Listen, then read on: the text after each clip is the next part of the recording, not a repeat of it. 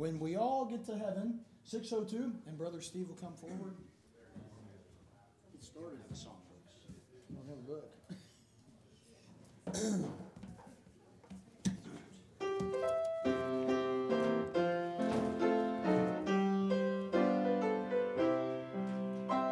Sing the wondrous love of Jesus, sing His mercy and His grace.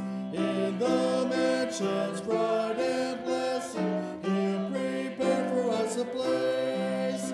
When we all get to heaven, what a day of rejoicing that will be. When we all see Jesus, we'll sing and shout the victory. While we walk the pilgrim pathway, clouds will overspread the sky. But when traveling days are over, not a shadow, not a sign. When we all get to heaven, what a day of rejoicing that will be. When we all see Jesus, we'll sing and shout the victory. Let us then be true and faithful, trusting, serving every day. Just one glimpse of Him in glory, without toils of life repay. When we all get to heaven, what a day of rejoicing that will be. When we all see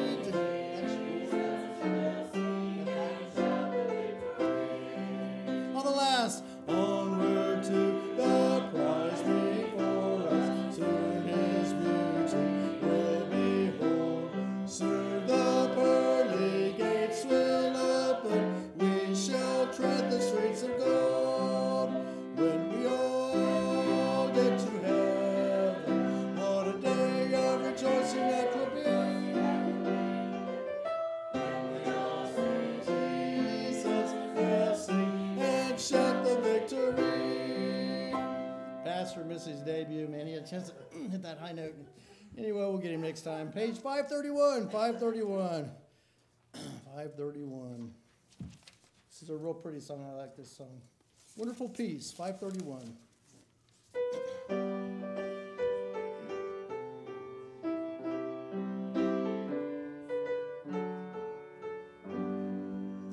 Far away in the depths of my spirit tonight rose a melody sweeter than song. It's celestial like strains in a seasoning falls, for my soul like an infinite calm. Peace, peace, wonderful peace, coming down from the mountain above. Sweet love of my spirit, forever I pray, in the fathomless billows of love. What a treasure I have in this wonderful peace, buried deep in the heart of my soul. So secure that no power can mine it away, while the years of eternity roll. Peace, peace, wonderful peace, coming down from the Father above. Sweet love of my spirit, forever I pray, in the fathomless billows of love. I want all the girls on the third verse. The girls on the third verse, sing by yourselves.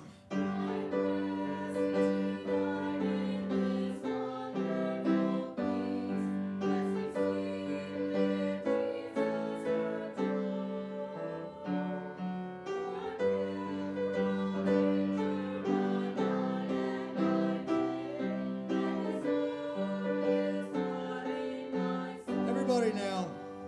Peace, peace, wonderful peace, coming down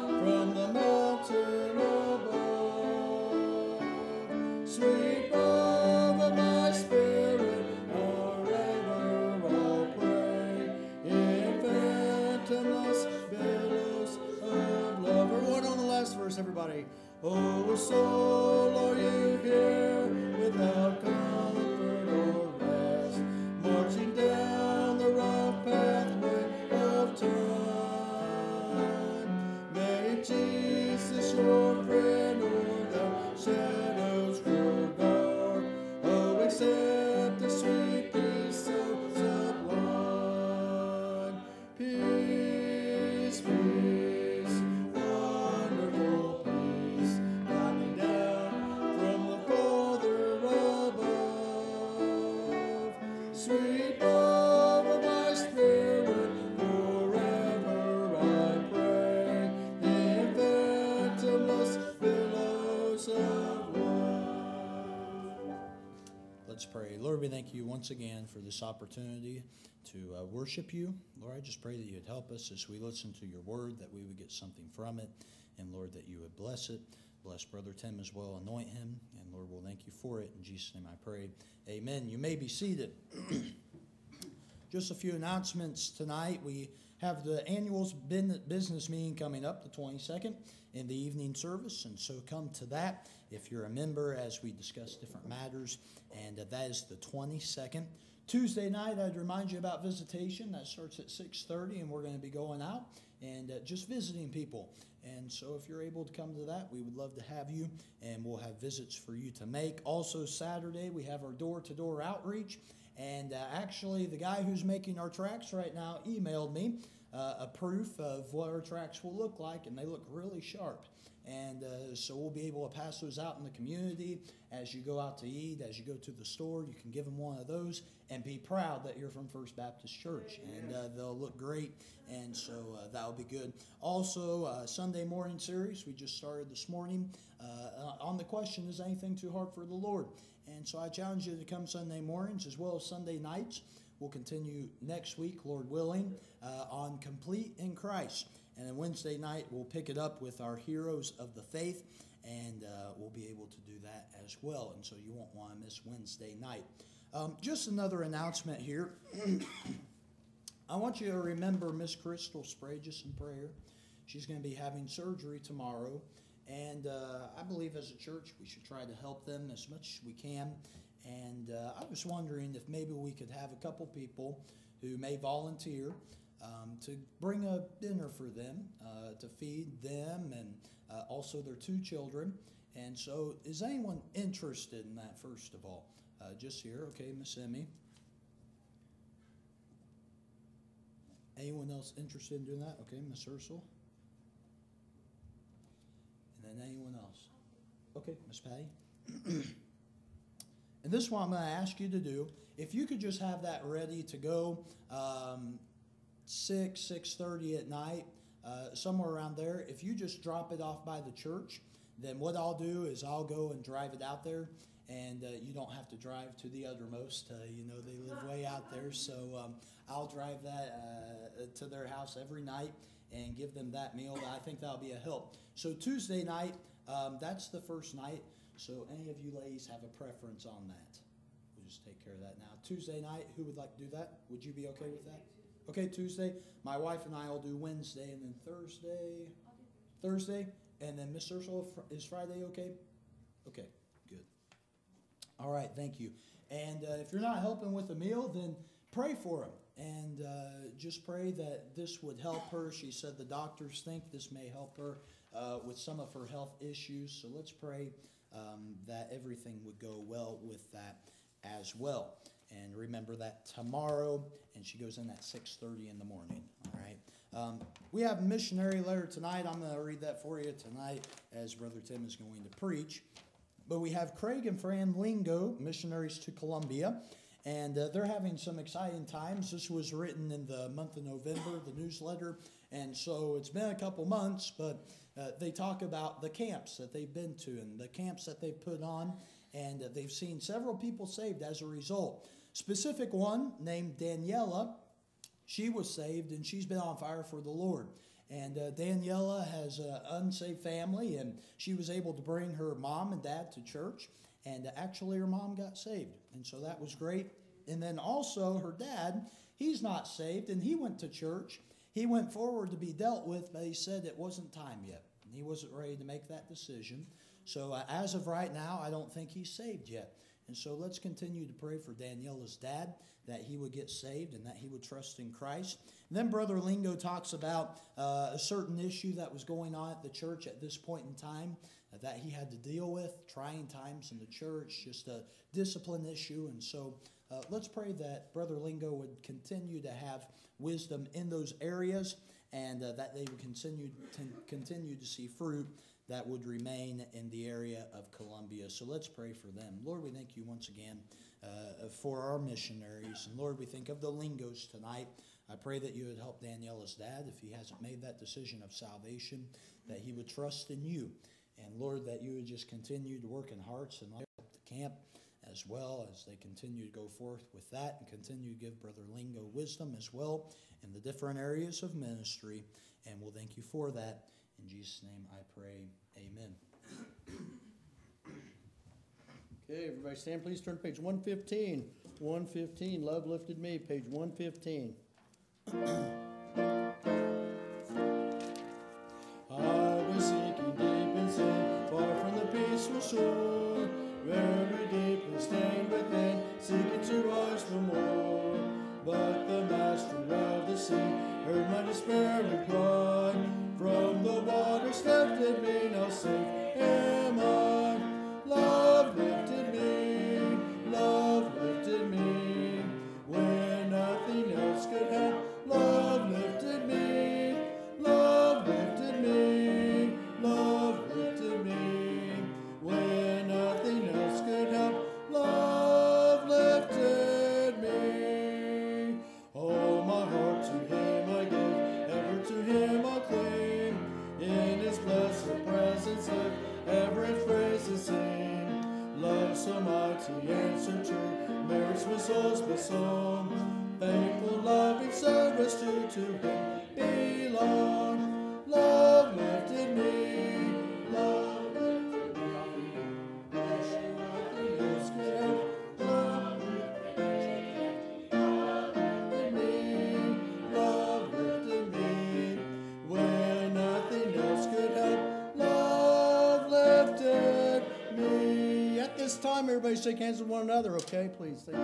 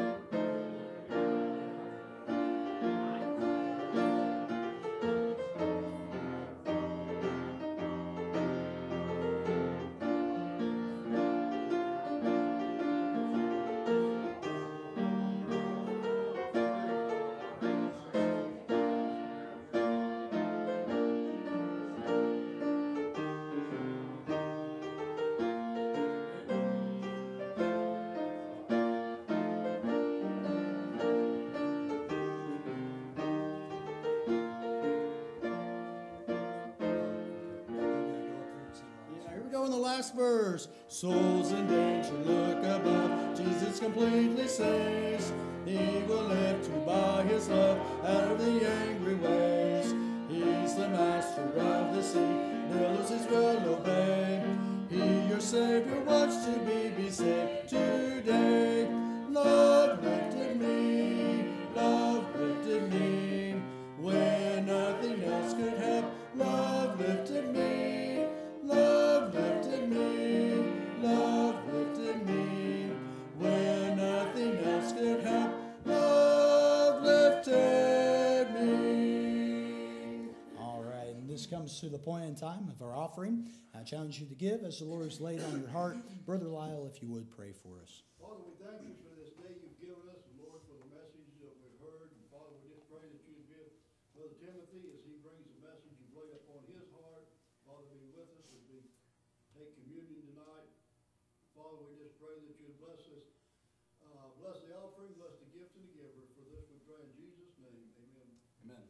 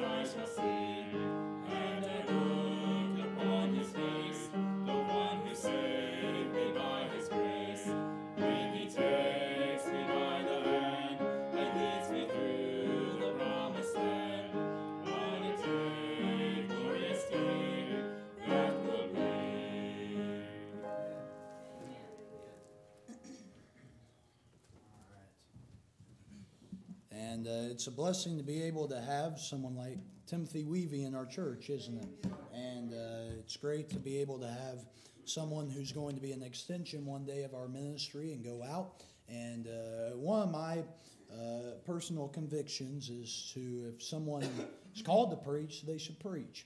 And so at least once a month, we're going to have Brother Timothy bring the message. And I was thankful that my pastor in Indiana, when I was growing up, he would allow me to preach. And it allowed me to, first of all, get used to getting in the pulpit and being able to preach in that way, but also just the blessing that was as a preacher. And so, as Jeremiah says, when you are called to preach, you can't but help put it out there. And so, you can't keep it in. And so, Brother Timothy, you come and you preach for us tonight.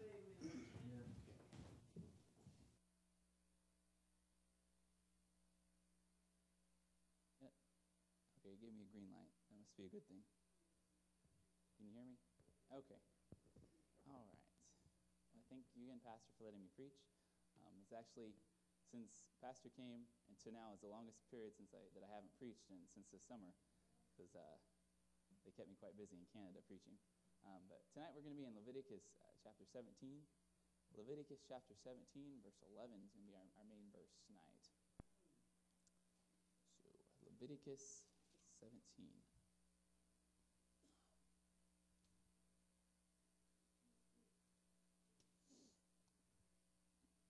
Leviticus chapter 17 and verse 11. 17 and verse 11, and it says, "For the life of the flesh is in the blood, and I have given it to you upon the altar to make an atonement for your souls, for it is the blood that maketh an atonement for the soul." Let's pray. Dear Heavenly Father, Lord, I thank you for allowing us to come to your house today and this evening to worship you, Lord. Lord, especially this night as we come just remembering the sacrifice. You said your blood on the cross, Lord, for our sins, Lord, as we take the Lord's Supper tonight. Lord, I pray that you just bless this service. Give me the words to speak, Lord, that would be what you would have me to say, and that it would speak to the hearts of those that are assembled here, and that we'd also remember that your blood that was shed for us, Lord, as we go into the communion service tonight, Lord. Pray that you bless the reading of your word, that everything would be done for your honor and glory, Lord. Amen. So tonight we're just going to look at the blood. My title's A Portrait of the Blood, as we're in Leviticus here. In research for this message, I did a little bit of research about blood. I decided it had been a little too long since my last science class back in school. But I found that blood is a bodily fluid in living beings that delivers necessary substances such as nutrients and oxygen to the cells and transports metabolic waste products away from those same cells. When it reaches the lungs, gas exchange occurs when carbon dioxide is diffused out of the blood into the pulmonary alveoli, and oxygen is diffused into the blood. The oxygenated blood is pumped into the left-hand side of the heart and the pulmonary vein and enters the left atrium. From here it passes through the mitral valve, through the ventricle, and taken all around the body through the aorta. The blood contains antibodies and nutrients and oxygen, that the body needs to work. And so I know most of that didn't make sense to you. It didn't make sense to me either. But we see that blood is necessary for life. Without all that taking place, we wouldn't be alive. We wouldn't be walking around. We wouldn't be breathing. I wouldn't be standing up here preaching without that blood. That blood's a necessary part of a body, of any living being. It requires blood. That's what's necessary for life. An average adult contains 1.2 to 1.5 gallons of blood in their body. So that blood is so necessary for our life. And we see the great importance of blood. Without it, there's no life.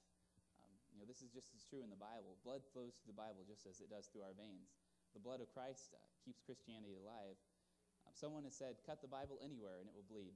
The blood is spoken of 427 times in the Bible. Blood flows through the Bible just as it does through our veins. Without the blood, the gospel is dead and we are deprived of eternal life. Jesus said, "For this is my blood of the New Testament, which is shed for the remission of sins," in Matthew 26:28. And Paul added, "And almost all things are by the law purged with blood, and without the shedding of blood there is no remission." He also explained, "In whom we have redemption through this blood, even the forgiveness of sins." Peter added, "For as much as ye know that ye are not redeemed with corruptible things such as silver and gold, but from vain conversation received by the tradition from your fathers." In 1 Peter 1:18. So we see through these verses that the blood is vital. Not only is blood in actuality vital for our life, for human life, and for animal life, and for living beings. But it's necessary for our faith. The blood of Christ is necessary for our faith. Without the blood of Christ, without the shed blood of Christ on the cross, we wouldn't have our salvation. We wouldn't have all the promises God has given to us through his Son, through the death on the cross. The early church understood the blood. The 22 sermons recorded by the 4 preachers in the book of Acts all give the same message: the death, the burial, and the resurrection of Jesus Christ. They understood that his death was the provision, the covering of our sins. That's what covered our sins. Just as in the Old Testament, the sacrificial lamb that was offered every time, it was consistently. They didn't just do it once. They had to do it consistently. And that was to cover their sins. The shedding of Jesus Christ's blood was that one-time sacrifice for our sins. And the early New Testament church, these early believers, they knew that. And that was what they were preaching and proclaiming to the people that didn't know Christ as Savior. Another quote I found is God's gaze always passes through rose-colored glasses every time he looks on the heart. When Christ looks at us, he doesn't see, as saved people, he doesn't see our sin. When God looks at us, he doesn't see our sin. He sees Christ's blood. It's that blood that is what he sees that keeps us saved, that gives us that hope of eternal life, that gives us that remission of our sins. Let's put the blood of Christ in the microscope and just do some study into it and some look into it. The first thing we see is an analysis. The blood is perfect. The virgin birth of Christ established his righteousness. Judas cried out, "I have betrayed innocent blood." Paul explained, "For he, God, hath made him, Jesus, to be sin for us who knew no sin, that we might have the righteousness of God in him." And we also know the story of when Christ was about to be crucified, when he was on trial, and he stood before Pilate, and Pilate said, that there was no guilt, nothing wrong with him. There was no fault found in him. There was no guile in his mouth, as it says in 1 Peter 2:22. And John added, "In him is no sin," in 1 John 3:5. A natural father would have imparted the sin nature from Adam to Christ. If Christ was born of a man, if Christ wasn't born a perfect birth, a virgin birth, that sin nature would have passed on to him. And if Christ had that sin nature, there's no way we could have hope of eternal life. We couldn't have had perfect blood shed if his blood wasn't perfect. But Christ was born of a virgin birth. He had a perfect birth, and his blood is pure. After we also see, let's see real quick. I lost my place. Oh, okay. It says, "Behold, a virgin shall be with child, and shall bring forth a son, and they shall call his name Emmanuel," which being interpreted is God with us. Jeremiah the prophet had spoken years before this, years before the birth of Christ came along. Jeremiah the prophet spoke and said, "The Lord hath created a new thing upon the earth. A woman shall compass a man," in Jeremiah 31:22.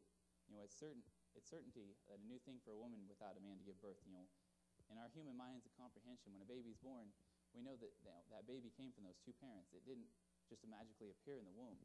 We know that something took place for that to happen. But when Christ's birth came a bit along, it was a perfect birth. It was a virgin birth. It was a birth without fault, without blemish. It didn't come from mankind. It came from God. We also see the application that the blood is pure.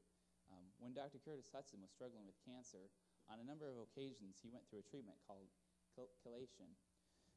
Chelation is similar to dialysis in that the blood is removed from the body and sent through a machine that cleanses the impurities from it and then pumps it back into the body.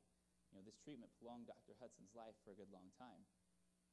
After his blood had been purged of germs, disease, and bad cells, it was then able to work against the enemy cells that were at war in his system. So we see, just as Dr. Curtis Hudson, the famous preacher, went through this process to purify his blood to make his body last longer, Christ imputing his righteousness on us, cleanses us of all sin. His blood is pure. His blood is the only pure blood that's shed that can cleanse our lives, just as Dr. Curtis Hudson's blood was purified when it went through this machine, through this system, to help to save his life and fight the disease in his body. Christ's blood is what purifies us. After his blood was purified of the disease, it was able to help him along.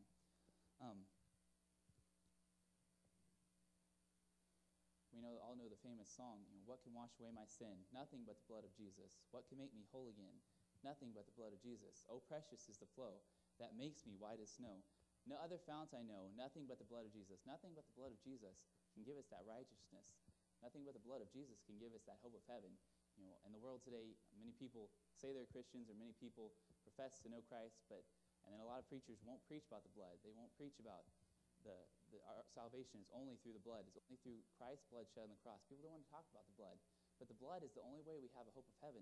That's the only way our sins can be forgiven. That's the only way we can know that we're going to heaven and know that we're forgiven is through Christ's blood. Peter wrote, "For as much as you know that ye are not redeemed with corruptible things, but with the precious blood of Christ, as of a lamb without blemish and without spot." You know, it became pure. It's purifying. Just as that lamb that had to be offered on the offering, it had to be a pure lamb, had to be blemish-free, you know, just a pure white lamb, free of any defects, any blemishes, any sickness, any disease. It had to be a perfect lamb offered for the shedding of blood, for the sin of the people in the Old Testament to be forgiven. You know, Christ was that perfect lamb that was shed. His blood was shed, just as the lamb was shed in the Old Testament. You know, Christ was the lamb of God his blood was shed for us today. You know, the animal sacrifices of the Old Testament were continuous year after year. You know, the blood of bulls and goats provided forgiveness and pardon temporarily, only because it pointed to the sacrifice of Christ on the cross. His blood being shed covered all of our sins. The writer of Hebrews speaks of Christ as one who needeth not daily, as those high priests, to offer up sacrifice first for his own sins and then for the people's. For this he did once, being he offered up himself. So if we think back to the Old Testament tabernacle, before the priest could go and offer the sacrifices for the people's sins, they had to go and offer sacrifice for their own sins, because they were just as guilty sinners as the people that were bringing the lamb to be slain. So they had to go first themselves and get their sins forgiven, their sins covered in the blood, and then they could go and part for the people and offer the sacrifice for the people. But when Christ came on the scene, he was the high priest that didn't have to do that. Christ was pure. His blood was pure. He never sinned. So he was the high priest that didn't have to have his sins forgiven. He was able to give us that eternal forgiveness. You know, the priest in the Old Testament tabernacle could only, you know, per se, give the people temporary forgiveness, because he wasn't perfect himself. He didn't have pure blood. He wasn't God. He wasn't Christ. So he could only give the people, you know, a temporary forgiveness, and he could only impart for the people temporarily, and then he'd have to do it again and again and again, because he himself wasn't pure. But when Christ, the perfect high priest, came, he was able to shed his blood and give forgiveness for all our sins. You know, the sins that had occurred in our past, the ones that were occurring on a daily basis, or anything that's going to happen in our future. You know, he was able to give forgiveness for our sins forever. Again, Paul tells us that, you know, neither by the blood of goats and calves was his own, but by his own blood he entered once into the holy place, having obtained eternal redemption for us, in Hebrews 9:12. And then again, but now once in the end of the world hath he appeared to put away sin by the sacrifice of himself, in Hebrews 9:26. You know, the Bible says, but this man, after he had offered one sacrifice for sins forever, sat down on the right hand of the throne of God. Just as the priest had to continually make sacrifices, you know, Christ just made that sacrifice once. He didn't have to do it again and again. Christ doesn't have to go every time we sin. Christ doesn't have to go and die on the cross again for our sins. His blood doesn't have to be shed again and again. His blood is pure and perfect. And because of that, the one sacrifice he made on the cross, the death and his burial and his resurrection on the third day, that gave us the forgiveness of sins. You know, it was just like the priest of all priests, the high priest, who was able to give eternal forgiveness. The death of Christ set into motion a continuous cleansing for those who would trust in him. You know, we are given the gift of eternal life that he purchased with his blood. You know, thank God we are washed once and for all. You know, and just imagine what it'd be like if we had, every time we sinned, we had to have, you know, have a sacrifice or have bloodshed or whatever it may be, just as they did in the Old Testament. But, you know, Christ was that once for all sacrifice for us. Just thank God we are washed in the blood of the Lamb. The Bible speaks of the blood of the everlasting covenant in Hebrews. You know, our faith in his blood is all it takes to settle our sins forgiveness forever and ever. You know, we don't, as Pastor was saying this morning, we weren't there to witness the death of Christ. We weren't there to witness the crucifixion and his death, and then when he was buried, and then when he rose again. We didn't see that ourselves, but we have faith in his blood. You know, his blood, when we accept him as Savior, in Christ's blood shed for our sins, just as it was shed for all those that have passed on in the years previously. All those that have trusted in Christ's blood, we are trusting in Christ's blood by faith. It's faith in his blood that's giving us that hope of eternal life. We also see an accomplishment. The blood is powerful. The songwriter wrote, "Would you be free from the burden of sin? There is power in the blood. Would you or evil a victory win? There is wonderful power in the blood. There is power, wonder-working power in the blood of the Lamb. There is power, wonder-working power in the precious blood of the Lamb." John wrote, "Thou hast redeemed us to God by thy blood," in Revelation.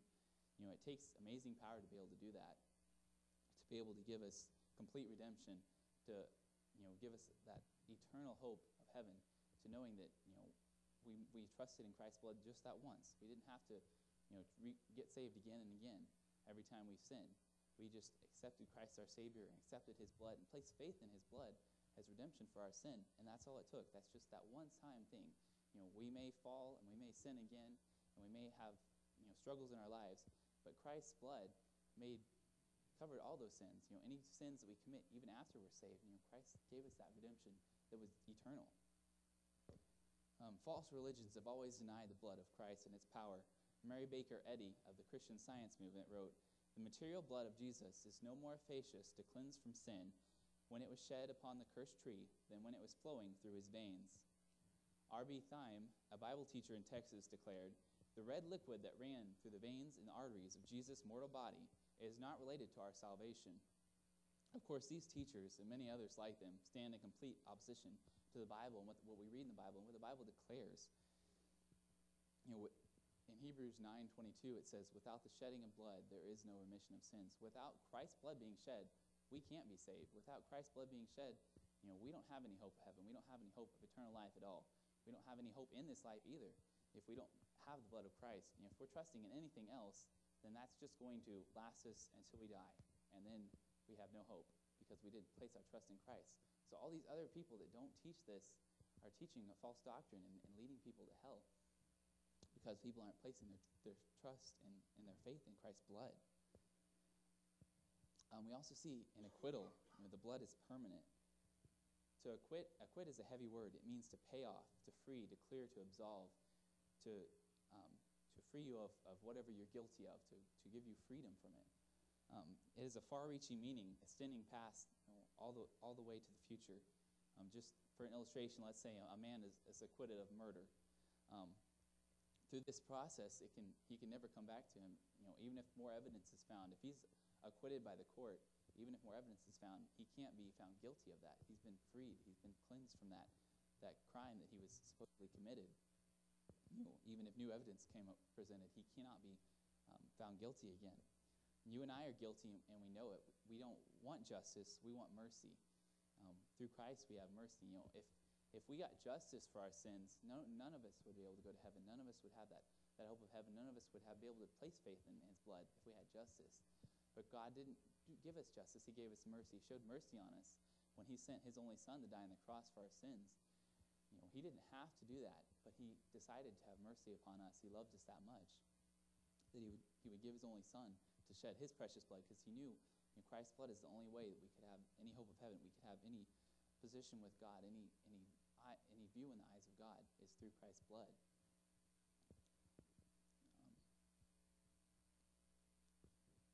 And it's all we need. It's permanent, as we said before. Sin is forgiven and forgotten.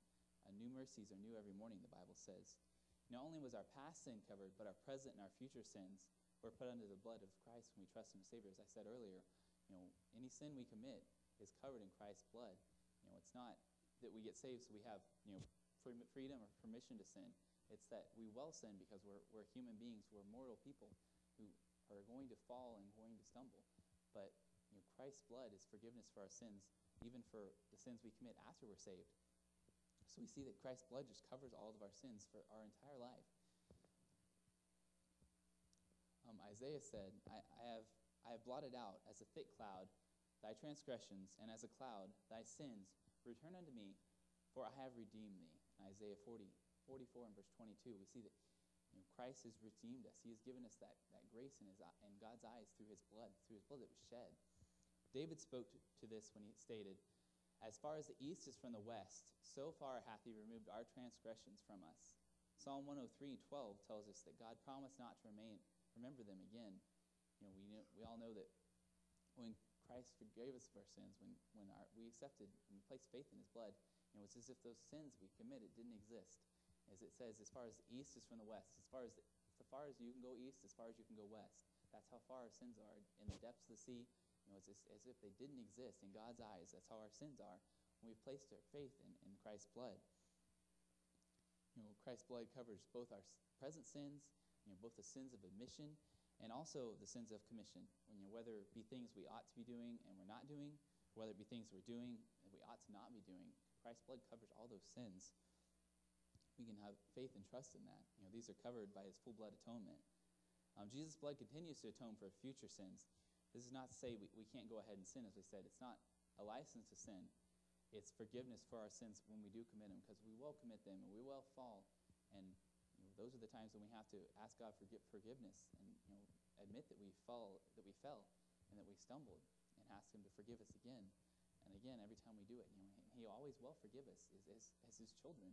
He'll always will forgive us because he knows we're going to stumble. He knows we're going to have trials in our lives, and we're going to, as weak human beings, fail.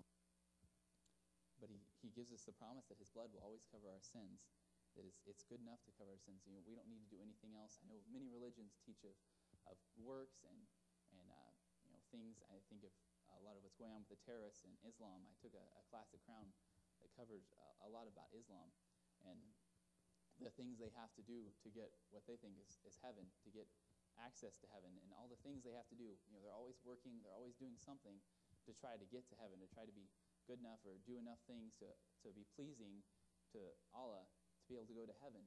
Many religions teach things like that, but our beliefs are so simple. God didn't make it complicated for us. He didn't make it something that we had to work to do, and that we'd be constantly worrying if we're doing it good enough or we're doing enough. All we have to do is place our faith in Christ's blood. That's all we have to do. And his blood is enough to cover our sins. We don't have to add anything to it. We don't have to take anything away from it. That's all it takes is Christ's blood. And also, Christ's blood is precious. We love to sing, "Oh, precious is the flow that makes me white as snow. No other fount I know, nothing but the blood of Jesus." Peter used the term precious to describe the blood of Christ. He said, "But the precious blood of Christ, as of a lamb without blemish and without spot," just as that lamb that was sacrificed in the Old Testament was offered without blemish, without spot, Christ was that lamb that was shed without blemish, without spot, without sin, without anything impure in his being. He was a pure, sinless person who lived on this earth, and his blood was pure, and his blood shed for us was pure. I've told this story before, but I think it was really fitting for this message tonight. There was a wealthy old man that had an elaborate collection of Van Gogh, Monet paintings, and many other famous paintings that were worth a lot of money, and it was his dream collection. His only son shared his father's interest in the rare paintings. They traveled around the world buying these paintings wherever they could find them. The son enlisted in the army and was placed in a medical corps. In a severe battle, while carrying a wounded soldier to safety, the son was seriously wounded himself, and he died from his wounds. The mother was dead already, and the news of the tragedy devastated the old father. He grieved in loneliness for months. But then one day, a knock came on his door, and he responded and found a young man with a package. The young man explained that he was one of the several soldiers that his son had carried to safety and had been treated and had brought back up to health.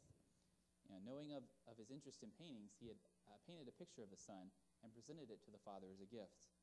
The painting was not rare, it wasn't anything special, but it was precious to the father because it was a painting of his son, of the son that he loved so much. The man moved a very valuable painting for the mantel and placed the picture of his son in its place. Hour after hour he sat in a rocker and gazed up at the image of his beloved son. When death came, the art collection was put up for sale by auction. Hundreds of collectors came to bid. The auctioneer announced that the will stated that the picture of the son was to be auctioned first. A moan of disappointment could be heard from the crowd. "Let's get on with the real paintings," one was heard to say. The son's picture was held up by the auctioneer, and the auctioneer asked, "Who will give me $100, $50, $25? There was no response. A kind old gentleman in the back that had known the family asked, "Will you take $10? "Sold," said the auctioneer. "Good," cried the crowd. "Now we can get on with the auction." "Ladies and gentlemen, that concludes the auction," announced the auctioneer. The crowd was puzzled and upset. They came all these miles, and they wanted to buy this expensive, rare artwork, and now the auction was over. "Ladies and gentlemen, that concludes the auction. The will declared that the son's picture was to be sold, and the person who took it would get all the rest." The old man who had paid $10 for the picture of the son that he cared about was suddenly amazed at the fact that he now owned all the valuable paintings that the father had owned. Just as that father had valued his son, God valued his son, but he loved us so much that he allowed his son to go on the cross for his blood to be shed for us. And Christ was that pure lamb, that pure, perfect Son of God. His blood was shed for guilty sinners. When a person takes the Son of God, everything God has included, we become heirs with Christ, as we read in the Bible. We become joint heirs with Christ. The precious blood has made it all possible. Just as the older man that bought the $10 painting of the son, the young man that he cared about, when he bought that $10 painting of the young man he cared about, he got all the rest of the paintings, millions of dollars worth of rare and collectible paintings that came with it. And when we accept Christ as Savior, when we accept the Son, we get everything that comes with it. We're joint heirs with Christ, so everything that God has promised to us will come with that, with our salvation. God doesn't promise that we'll have an easy life on this earth, that we'll have riches, that we'll have fame, but he promises us that we have that assurance of salvation. We have that blood when we place our faith in it, and that whatever we face on this earth, we know that we have that hope of heaven, and we know that Christ is with us along the way, and he has a plan for us on this earth. Even if our life on this earth isn't everything we dreamed it to be, we know that we can live a life that's honoring to Christ, and that in heaven we will be rewarded for anything we've done for Christ. We have that hope of heaven, just as this older man got all these millions of dollars worth of artwork just by accepting the Son. It's the same way with our salvation. We also see the blood is protective. If we remember back to the Old Testament in Exodus 12, the blood was sprinkled on the doorposts of the Jewish homes as the Lord instructed them. If we think back to when the children of Israel were in captivity in Egypt, and we know how God was going to bring his people out of Egypt, and he was having all the plagues go upon Egypt, and one of the final plagues was the death angel was going to pass over all the countryside and during the evening. But the people were told to put the blood of a lamb shed on their doorpost, and the death angel would pass over them, and their firstborn wouldn't be killed in that family. And by faith, they were trusting in that blood that was shed, the blood of the lamb that they shed and that they put on that doorpost. They trusted that by putting that blood out, their children wouldn't be killed, their family wouldn't be killed because of their trust in that blood. It was actually their faith that brought protection. They believed the word of the Lord that he'd given to Moses. They believed it enough to act on it. By following the directions just as the Lord had instructed, they reaped a great benefit. They saw that their family was spared when the death angel passed because they had faith in God and his word and what he'd given to Moses to tell them. They believed enough to act on it. God had said, "The blood shall be for you for a token upon your houses where ye are. And when I see the blood, I will pass over you, and the plague shall not be upon you to destroy you when I smite all the land of Egypt." So when the death angel was passing through and all those that didn't have faith in God were being killed, when they saw the blood on the doorpost, when they saw the faith of the family that had trusted in God, the death angel passed over them. It's the same way with us as believers. When we accept Christ, we accept his blood and place faith in his blood. And when God sees the blood, he passes over us. We won't go to hell. We won't have to suffer for our sins because we have placed our faith in that blood, just as the children of Israel placed their faith in the blood on the doorpost. We're placing our faith in Christ's blood shed for us. But God had said it would be a token upon their houses where they are. It would be a sign, just as it was with the children of Israel. That blood was a sign of their salvation. It was a sign of, they were passed over. They were spared. And it was a sign of the blood that was going to be shed when Christ would come and shed his blood on the cross. We still speak of being under the blood. The judgment will not fall on those who have placed their faith in Christ and accepted him as Savior. But if you've not gotten under that protection of the blood of Christ, I beg of you to do it today. I don't know the condition of everybody in this room, as I've said before, but even those of us, if we're all saved, there's a world out there that doesn't have that blood upon their lives. They haven't placed their faith in the blood, just as the children of Israel placed their faith in the blood that they put on the doorpost, and as they placed their faith in the blood of the Lamb that was shed for their sin offerings, and as we place our faith in Christ's blood, there's a world out there that doesn't know of Christ's blood shed. They haven't accepted Christ's blood into their lives, into their hearts, and they haven't placed their faith in his blood. So do we see the portrait today? We can see Christ's blood. It's the most important thing when it comes to our salvation, because Christ's blood was shed for us. God sees it. When he looks at us, that's what God sees. As we said, he looks through rose-colored glasses, or he looks at us, and he doesn't see us. He doesn't see us in our sin and all the blackness and filthiness that we have in our lives and our past, just because we're human and because we were born in sin. It's because we commit sin on a daily basis. But he doesn't see that. He sees the blood of Christ in our hearts, because he sees that we've placed faith in Christ. We've placed faith in that blood. But to those of us that have accepted Christ as payment for our sins, tonight as we partake of the Lord's Supper, let's remember the sacrifice that Christ did on the cross. The sacrifice that God did when he sent his Son to die on the cross for our sins. This isn't something to take lightly. It's something to really consider, to think over and ponder over.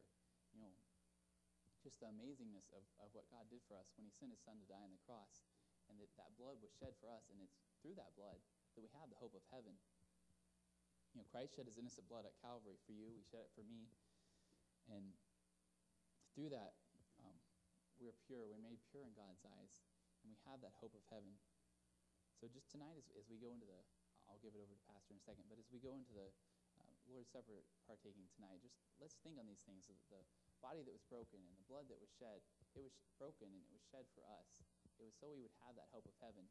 I know most of us in here probably all have accepted and placed faith in that blood. But also let us remember that there's a world out there, and millions of people that haven't placed faith in that blood, that don't know where they're going when they die, that they don't have that hope of heaven. They don't have that faith that we have. So let's just remember that as we go in tonight, just to be grateful and thankful to the Lord for that sacrifice that he shed for us and for his blood. And just remember that his blood is the most important thing, that blood is what gives us the forgiveness for our sins, and placing faith in that. So as we go into the invitation tonight and to the communion tonight, let's just remember those things. Pastor? And the blood is very important. If the blood was never shed, then you and I wouldn't have a way to salvation. Life is in the blood. And that's how we can be saved. That's why these different animals and things like that, they can't be saved through the sacrifice of Jesus Christ. It took mankind to save mankind. So we can be saved through that precious blood tonight. And as we enter into before the services of the Lord's Supper, I challenge you, as the Bible tells us, to examine ourselves. And it tells us here to make sure that we don't drink or eat unworthily. And we need to examine ourselves. The Bible tells us, but let a man examine himself, and so let him eat of that bread and drink of that cup. And many people will use that as an excuse to keep sin in their life. They'll say, well, I'll just pass the cup tonight. I'll just pass the bread. I'm not going to get things right with God. But this is a time where we get those things right with God. This is a time of cleansing. This is a time where we seriously look at ourselves and we say, God, search me. See if there be a wicked way in me. So as we have this invitation, if the Lord is speaking to you about something you need to get right, I would challenge you to come forward. If you just need to come forward and say, Lord, I've taken for granted the blood you shed for me. Maybe you just need to come down to this altar and say, Lord, help me to remember the blood you shed for me. Help me not to take that for granted. So at this time, as the piano plays, we'll have just a time of examination.